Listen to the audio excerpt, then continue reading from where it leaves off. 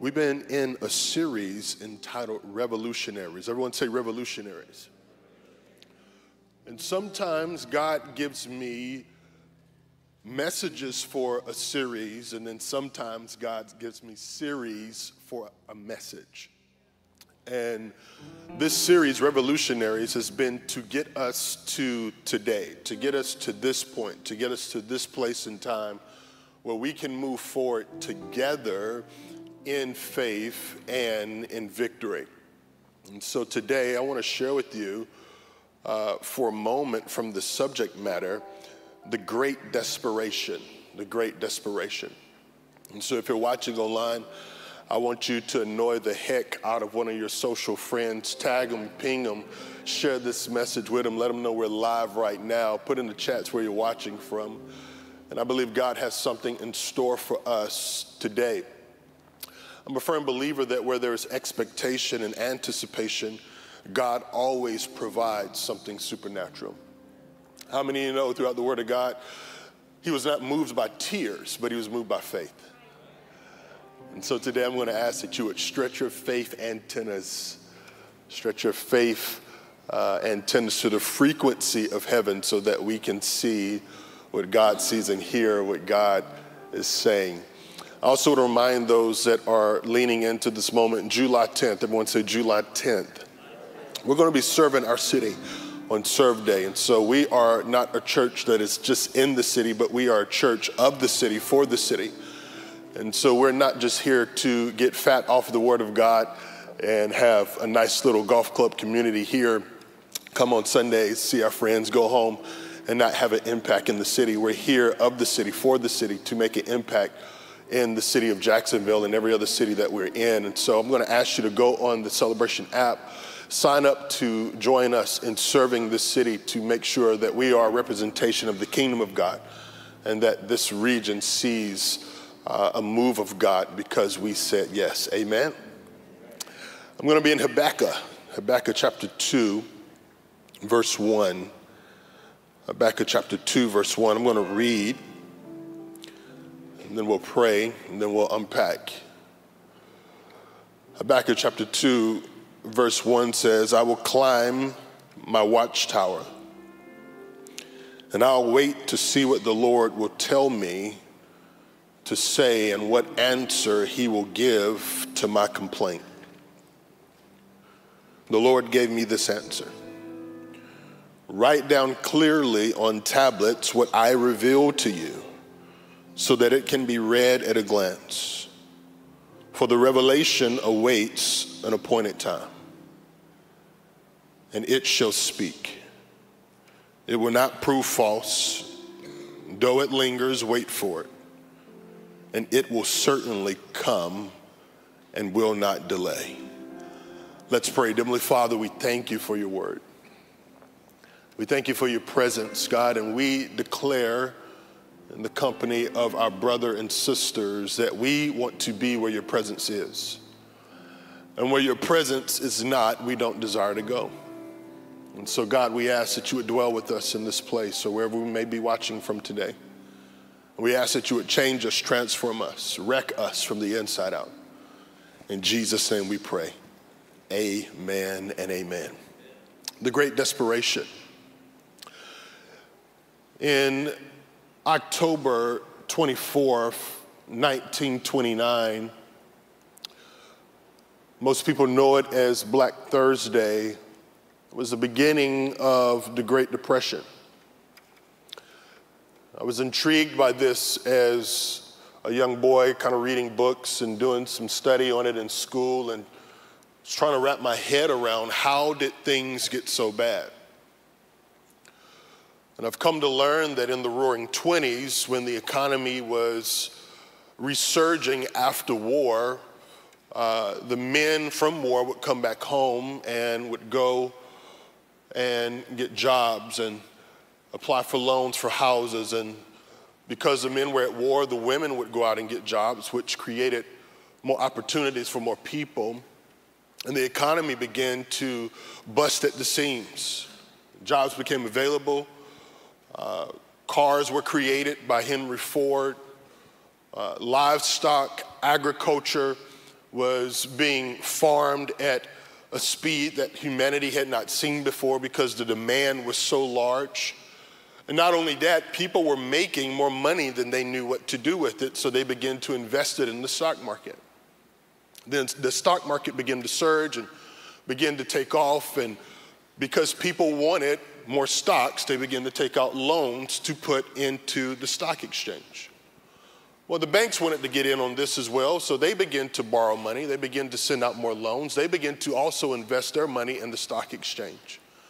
And what began to happen in October of 1929 is, as the stock exchange was surging, the jobs stopped being available. And the liquid cash economy was drying up and getting depleted. And it was happening at such an alarming rate where the stock market was surging, but the economy was plummeting, that on October 24th, 1929, this alarming rate of panic ensued, and everyone started pulling out of the stock market at the same time. In 1929, they say, on that particular Thursday, $64 million was pulled out of the stock market, which in 1929 is equivalent to billions of dollars now. That following Tuesday, they said another $116 million was pulled out of the stock market, plummeting the economy, sending us into what we now know as the Great Depression. The Great Depression. People waiting in bread lines, people waiting in clothing lines, people waiting in lines to receive bags of rice who a month before that were considered to be affluent. People doing things out of the norm to survive because of this Great Depression. On the back end of the Great Depression, one of the greatest revivals broke out. And we begin to see a move of God in this country and in countries around the world because of what took place. If you do history research and dig through some of the greatest awakenings and revivals throughout humanity, you will always see a trend. They always come on the back end of some of the greatest hardship. Revival, awakenings always come on the back end of the greatest desperations. The Word of God teaches us that Jesus provides what it is that we have need of. In the Old Testament, God says, I am that I am. What he's telling you is, he is what you need him to be and so much more. And I believe that we are on the cusp. I believe that we are on the edge. I believe that we are right on the verge of seeing the greatest move of God, because we have come through one of the greatest seasons of desperation that we have ever seen. In Habakkuk chapter 2, beginning at verse 1, we read this narrative of Habakkuk in a place of desperation. At this particular day and time, Babylon was running this region and pushing the children of Israel out.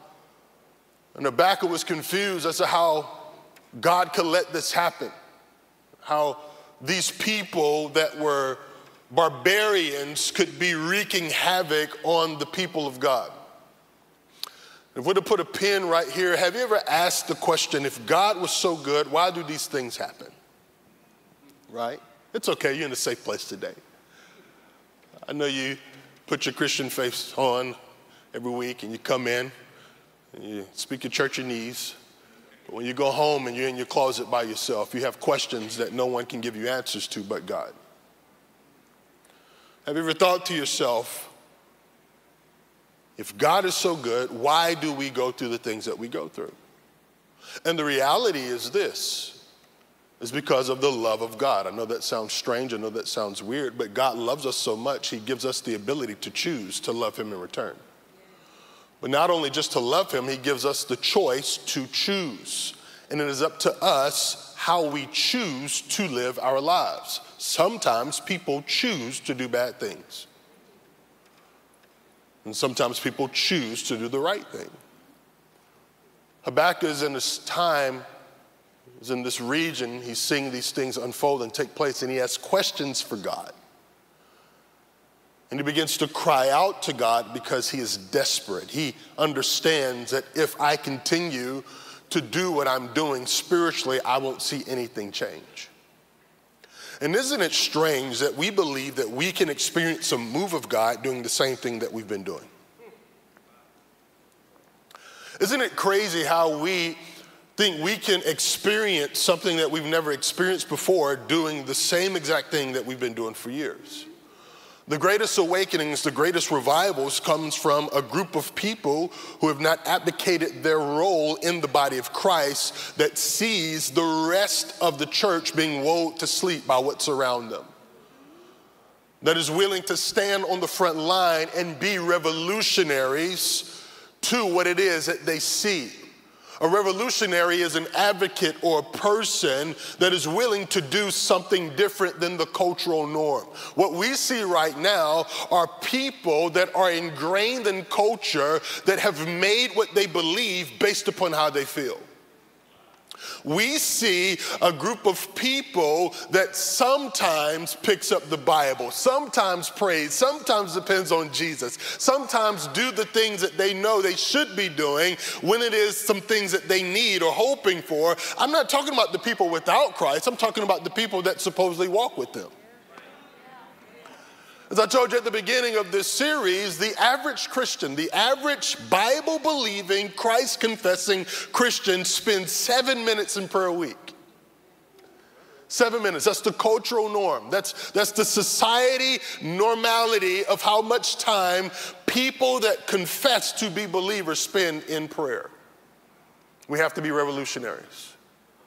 We have to stand on the front lines. We have to push back the gates of hell. We have to stand in the dark places and shine the light that needs to be shined so that we could see things happen that we've been praying for. It's one thing to say something. It's something completely different than do it. The Word of God teaches us that we cannot just be hearers of the Word of God, but we also have to be doers of the Word of God. Habakkuk has brought himself to the place where he no longer wants to just hear what God is saying. He wants to carry out in action what God has instructed him to do. And my prayer for us is that we would become a people that not only hears what God is doing, but take the necessary actionable steps to carry out what God is doing. And in order to do that, we have to push beyond our comfort and actually go into something called conviction. What are your convictions? Right? What are your convictions? What are your godly convictions? What are the things that you hold on to that God has told you don't let go of? I want you to ask yourself that question. What is it that I carry as a conviction? Because we make excuses for everything. Right? We make excuses for everything. We want life to be so convenient. We live in an instant society, in an instant culture where we want what we want it, when we want it, and how we want it. And if we don't get it that way, we don't want it no more the way that we wanted it once before. You know how we want church now? We want church to fit our schedule. Oh, 2020, it made things real comfortable for us. Just click on a button, watch church whenever you want to. Press pause on it, say, I'm going to come back to you. Forget about it. Next week rolls around, click on it. 3 minutes into it, click off of it, see what's on the news. We've lost the conviction. We've lost the holy hunger. We've lost the desperation until something happens. I want us to get to the place where we have a desperation for God before something happens. I want us to get to the place where we're hungry for more of His presence before we have to be. I want us to get to the place where we understand not only do we need more of Jesus, but we want more of Jesus. This isn't something that we have to do. This is something that we get to do. What are your convictions? As I mentioned to you before, unless you were kidnapped and drugged here, you know where you came. You know you came to church. You may not have wanted to come.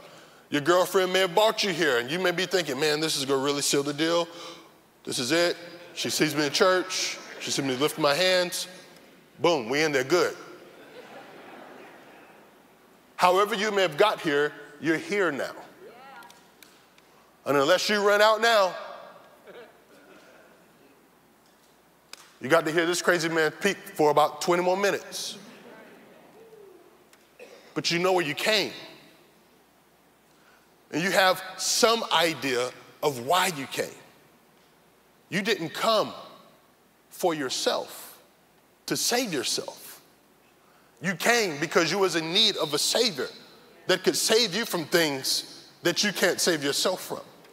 You came because you were looking for a healer that could heal you from things you can't heal yourself from.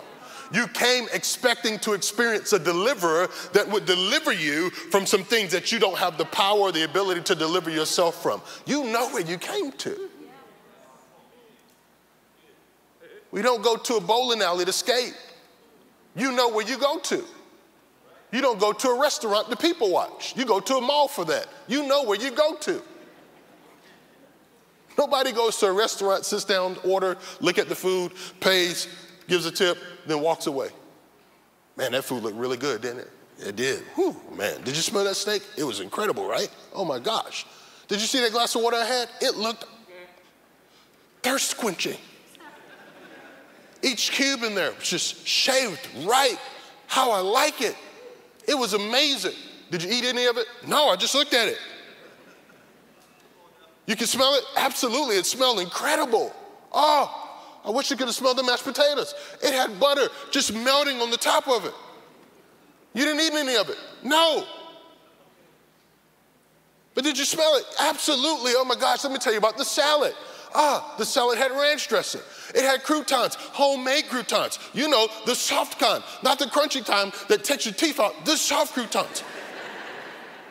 And you didn't try it? No, I didn't. I just looked at it. Have you ever had that conversation before? No.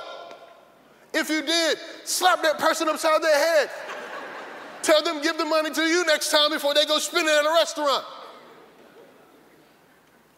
But as crazy as that sounds, that's how we look in the spirit when we come to church and we have this food in front of us and we have this presence in front of us and we have the oil of the Holy Spirit flowing in front of us and we just look at it and we don't participate in receiving and giving. We look crazy. Don't come without getting what you came for. Don't come without getting what you came for. You know where you are at, and you know that you have great needs, and there's only one person that can provide the needs that you have, and his name is Jesus. Habakkuk understands there's something that I have need of, so I have to do what's necessary to get what it is that I need. I'm desperate, and there's a great desperation, I believe, is forming in the earth right now. It's a great awakening, a great revival that we are about to see. And my prayer is that we don't miss it, because these windows in time only come on occasion. And if you miss this window of opportunity, you have to wait till the next one. And the reality is, most of these windows don't happen multiple times in the lifespan of people. And so I want us to look at this life of Habakkuk. I want us to see what he did. I want us to take note of it because it can point us in the right direction. The first thing Scripture tells us that he did, it says that he withdrew. In order for you to understand what it is that God desires and to hear the voice of God, you have to withdraw. You have to go to your secret place. I like to call it the phone booth. Clark Kent would go in his phone booth. He would shut the door, no quicker than he could shut it, he was back out again as Superman. You got to find that place where it's just you and Jesus. You have to find that place where it's just you and the Spirit of God. You have to find that place where it's just you and God's presence. You have to find that place where you withdraw to. And you have to stay long enough to create a memory. Listen to me. Because we only go back to the place where we have a memory. The reason a lot of us don't enjoy spending time with God is because we haven't created memories with him. In order for you to withdraw, you have to make sacrifices. Hear me when I say this. If you can't sacrifice it, you've become a slave to it.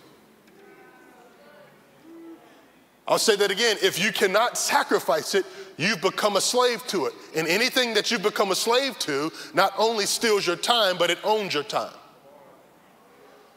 The reason we have problems withdrawing, unplugging, pulling away is because we've become a slave to something that we don't even know we've become a slave to.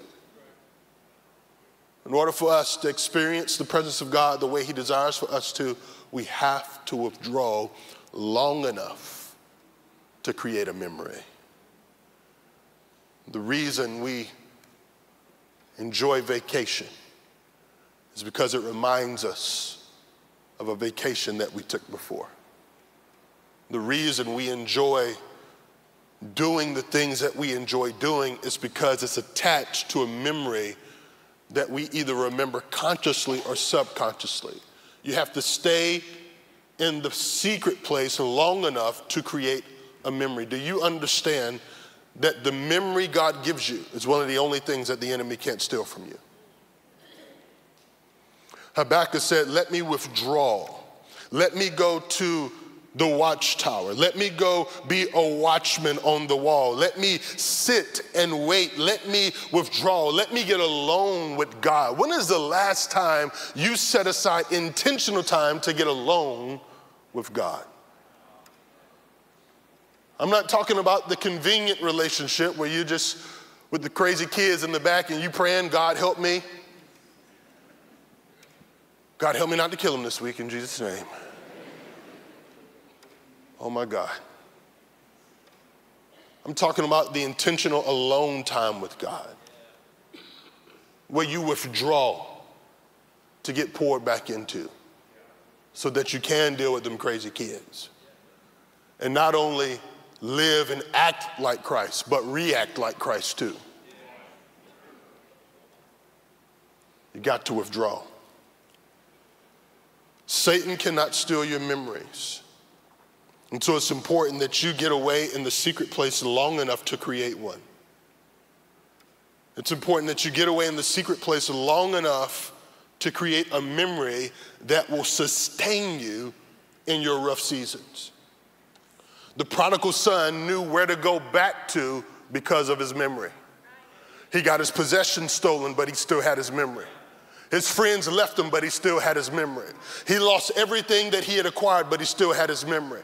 He knew where to return to because of a memory. When you spend time in the presence of your Father, it doesn't matter what happens to you, you always know where you can go back to because of your memory. Is there anybody grateful that God desires to spend time with you alone to give you a memory with him so you know where to return to when things get tough? You have to withdraw long enough to create a memory. In Philippians, it says, put on the mind of Christ. Allow his mind to swap with your mind and consider it not robbery to call the mind that you now have his. You have to withdraw long enough to create a memory. The second thing that we see Habakkuk do, this is something that we hate doing. He waited. We don't like waiting because we believe waiting time is wasted time. We live in a society that tells you I'll sleep when I die. You got to hustle to get out there and get it. You got to grind yourself to the bone to get the life that no, you just need to wait.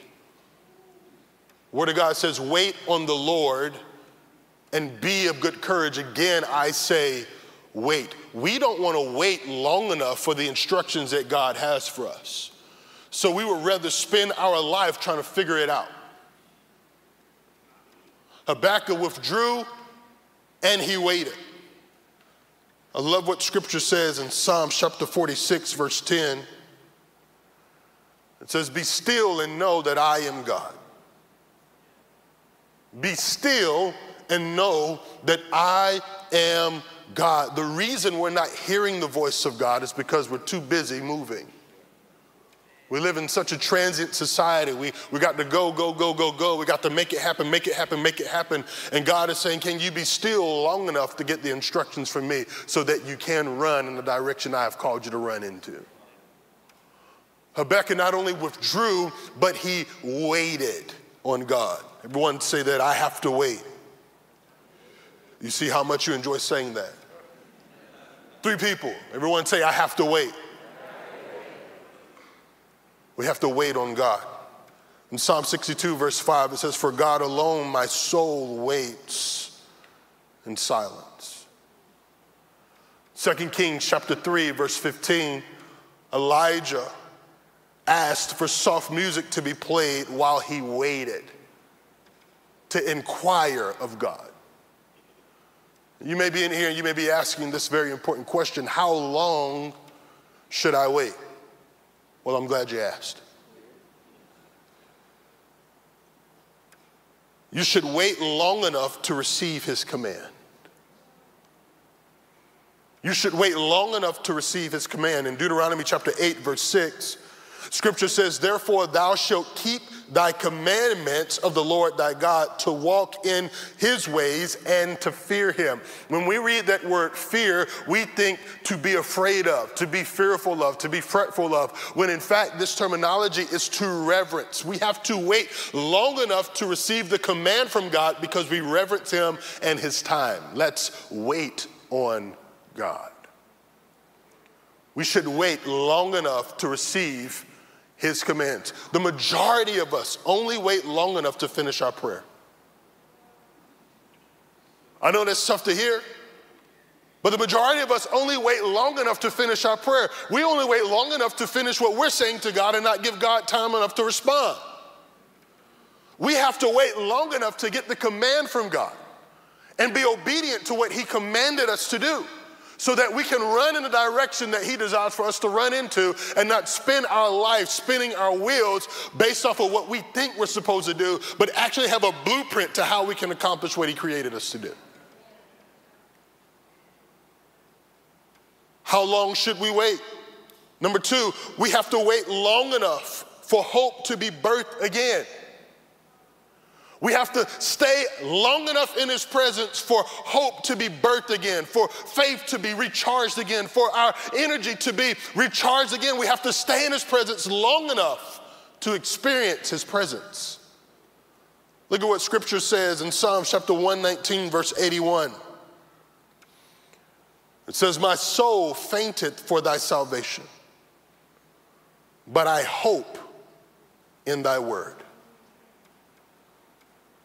We have to stay long enough for hope to be birthed again. How long should we wait? Number 3, we have to wait, we have to stay long enough to become broken. And this is the part that we don't like. Because oftentimes when we pray, we're praying for somebody else. Let's be honest. Spouses, talk to me for a second. How many times have you prayed that God would change your spouse? You don't have to say amen. I know they're sitting right beside you, but I know. Oh, I know. How many times have you prayed that God would change your boss? That God would change your coworker? That God would change someone other than yourself, because we don't stay long enough in the presence of God to be broken by God. Because in order for us to be broken, that means God has to position us to see who we really are. We don't like who we really are. So we create these identities of who we want people to think that we are. And let me tell you something, the people that are talking about you, the people that you think are hating on you, they don't hate you, they hate who they think you are. We don't want to stay in the presence of God long enough to be broken, because then we actually have to see who we've become. When's the last time you've taken a hard look at who you've become? Think about that for a second. We don't like waiting in the presence of God because we really don't want to see who we've become. It's not until we get broken in his presence that we can be who he created us to be. I want you to understand this. He's not going to judge you based off of what you do. He's going to judge you based off of what he told you to do. We don't discover the ramifications of that, though, until we are broken in his presence. There's something so beautiful about being broken in his presence, about allowing him to remove everything that does not reflect or image him out of us and place in us more of his presence and power so that we can be who he equipped for us to be. Habakkuk understood, I have to withdraw and I have to wait until I stay in his presence long enough to be broken. The third thing that Habakkuk did that we can take note of is this. He watched. I love this. He says, I will look to see what he says to me. He didn't say, I will hear what he says to me. I will look to see what he says to me. And I believe he said this. I want you to listen to me real clearly right here, because oftentimes God will speak to you through what you see. Not only was Habakkuk listening, but Habakkuk was watching, because he understood not only does God want to speak to my ears, he wants to speak to my heart. So I have to withdraw, I have to wait, I have to watch, I have to be on guard, I have to have my spirit in tune to what God is saying and what God is speaking and what God is showing me, because if I miss this window of opportunity, I miss a window to see what God has called me to do in being who it is he's called me to be, and I can't afford to miss this window of opportunity. And so I will stay. I'll wait, I'll watch. There's very few things in my life I enjoy more than people watching. I mean, Jen is doing her thing. Me and Max just sit in the car. We'll just watch people. He said, Daddy, look at them. I said, I know, look at them. They look crazy, don't it?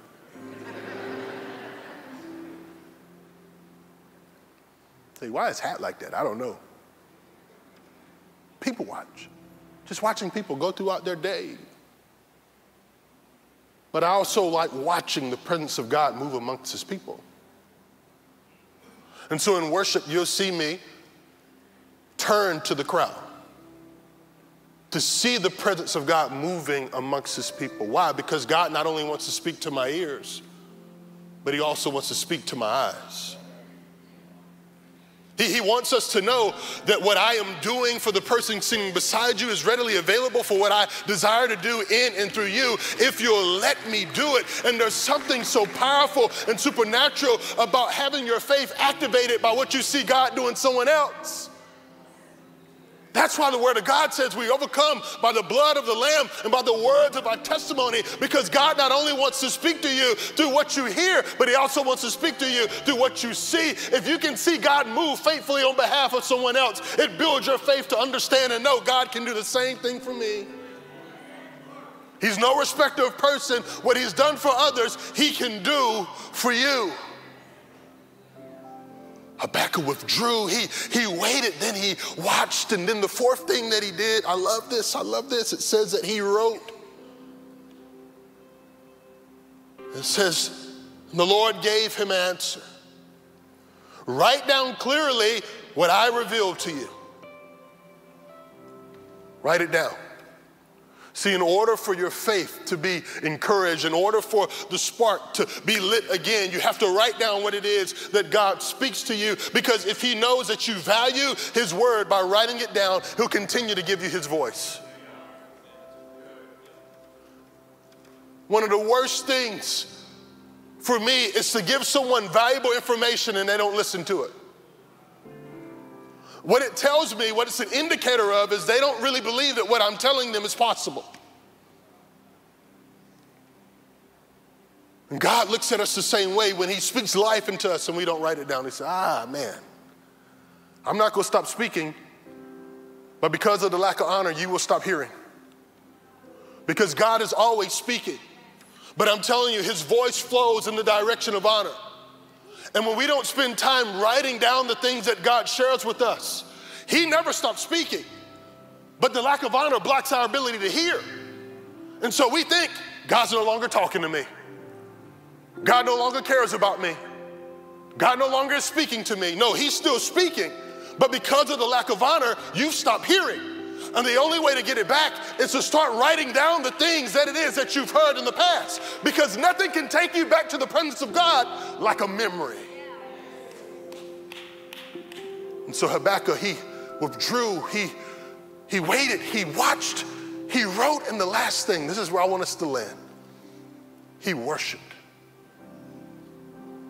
Oh, he worshiped, he understood, God, I can't make it on my own. I can't make it in my own power. I can't make it in my own strength. I know what I want to do, but God, what is it that you want me to do? I know what I want is my way, but God, what is your way? I want to do what it is you want me to do, God. And worship, it's an indicator that you understand that you are not your own God. You know why some people have a hard time worshiping? It's because they believe that they have the answers. They believe that they are their own God. They believe that they are the ones that got themselves in the position that they are in. They believe that they're the ones who brought their family together. They believe that they're the ones who worked hard for the job that they have, when the reality is you can't work hard enough for the job you got. The reality is you're not good enough for the family you have. The reality is you're not good enough to make it on your own. The only person that can do that is a Savior. And when you identify and understand that you're not the person who got you to this place, but it was only Jesus, then you don't have a problem worshiping him. See, it's only a Savior that can save. It's only a healer that can heal. It's only a deliverer that can deliver you in your own ability, in your own power. You can't do it, but there's one who can, and his name is Jesus. And the Word of God teaches us that his name is great and greatly to be praised. So I wonder, am I talking to anybody, whether you're online or in the room, that understands and identifies, I didn't get myself to this place. I couldn't bring myself out. I couldn't heal myself. I couldn't deliver myself. I couldn't save myself. Only Jesus could do that. And so I don't mind lifting up my hands and opening up my mouth and saying, Lord, thank you. God, I will withdraw. God, I will wait. God, I will watch. God, I will write. And God, I will worship.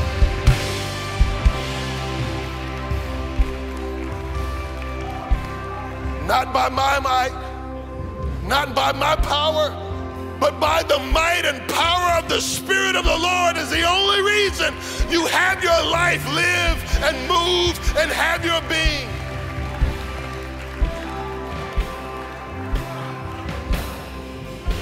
Habakkuk understood. I have to withdraw. I have to wait. I have to watch. I have to write, and I have to worship. He says in chapter 3, verse 2, "O Lord, now I've heard you report, and I worship you." And I love this in the Message translation. It says, God, I've heard of what our ancestors say about you. And I'm stopped in my tracks and I'm down on my knees. Do among us what you did amongst them. And my prayers for us today is that there would be a great desperation that cries out from this place. And our prayer is, God, do in us what you have done in our forefathers. Allow us to see revival. Allow us to see awakening. Allow us to see the supernatural. Allow us to see miracles, signs, and wonders the way you showed your sons and your daughters in the Bible. He's not a respecter of person. And what he did for them, he has the ability to do the same thing for you. Is there anybody that'll take the next minute to cry out to God and say, God, I will withdraw. God, I will wait. God, I will watch. I will write, and I will worship. Come on, lift those hands.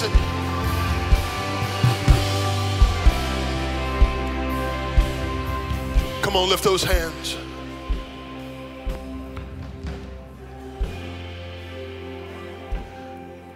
God, we're desperate. We've come to the end of ourselves. We don't want to do this, God, without you. And so right now, in the name of Jesus, we ask that you would change us. And God, we ask that your Spirit and your presence will go and touch those who we prayed for earlier. And God, touch those who are listening to me right now that need a fresh infilling of you. And so right now, if you're listening to me and you desire to withdraw, you desire to wait, you desire to watch, you desire to write, you desire to worship God in a way that you never have before, I want you to throw those hands up. I want to pray with you. I want to pray for you. I want you to repeat this after me. Lord Jesus, I'm running back to you. I'm desperate for you. I don't want to live this life without your presence. I desperately need to see your power. I'm hungry for your glory, God. And God, I ask that you would change my heart from the inside out. I confess with my mouth, and I believe with my heart, and I believe with my heart, and I believe with my heart that you are my risen Savior. In Jesus' name.